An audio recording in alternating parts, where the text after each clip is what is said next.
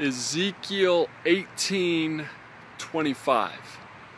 The Lord says through the prophet Ezekiel, he says, "And yet you say, the Lord is unjust."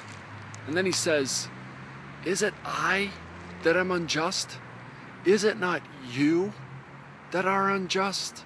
And I've been pondering this. Ezekiel 18:25. The Lord saying, you say that I am unjust. Is it I that am unjust? Is it not you that is unjust? And you know, I think of crying out to God. God, where are you? God, where were you? I look at the news. I look at the hurt. I look at the young people. I look at the abuse. And I shake my fist and I'm saying, God, where are you?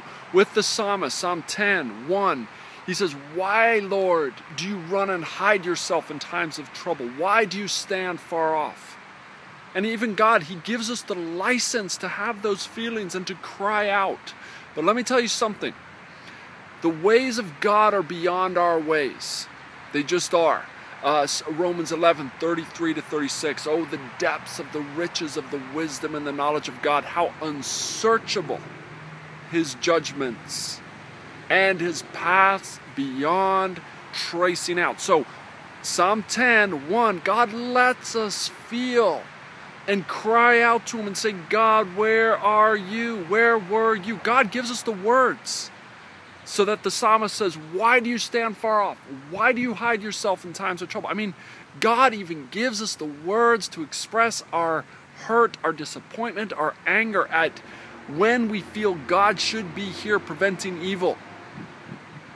But then in Ezekiel 18:25, we have God putting it to us a little bit, going, look, you say I'm unjust.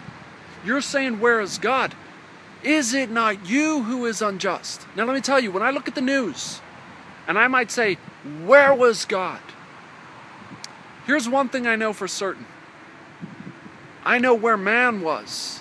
I know where mankind was. In every disaster that disturbs my heart, my mind, mankind is always right in the mix. There is blood on his hands. So I might question, God, where were you? But I never question, where was mankind in this? Because man is always in the very dead center of everything evil that disturbs us.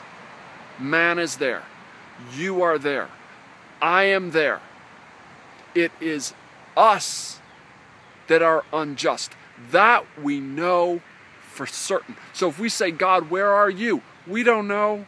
We don't know how God's judgments work, but we know where man was. There is blood on man's hands in everything evil in this broken world. And I just want to say, at some point, we have to listen to God's interpretation about what's going on. We can be angry at God. He even gives us the words to do it. But we have to also listen and heed. And God is telling us through his word, start to finish, that in the heart of man there's brokenness. In the heart of man there is sin.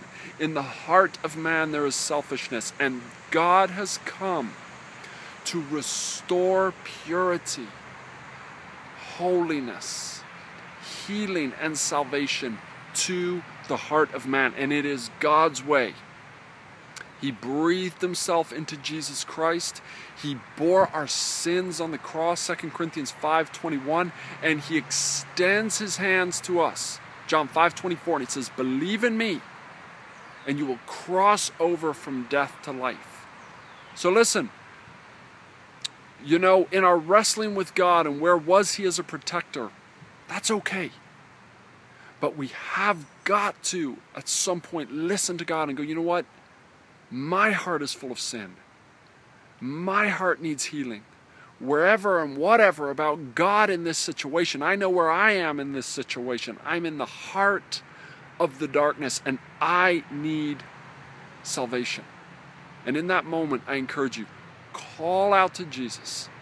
Call out to him for his forgiveness, for his healing. He says in Isaiah 1:18, he will take our stains and make us white as snow.